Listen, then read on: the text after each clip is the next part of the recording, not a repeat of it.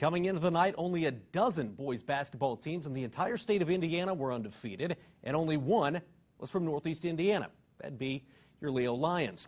They were named FWO Team of the Week tonight at 6. This evening, they were at Canterbury on the road. Second quarter, Christian Krieger, Cavs leading 31-25 at the half. Third quarter, though, the Lions come out hot. Jordan Eldridge straight away for three.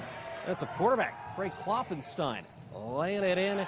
How about Jeremy Davison throwing in the three here as Leo comes back to win it 64-56. They're now 10-0 on the season.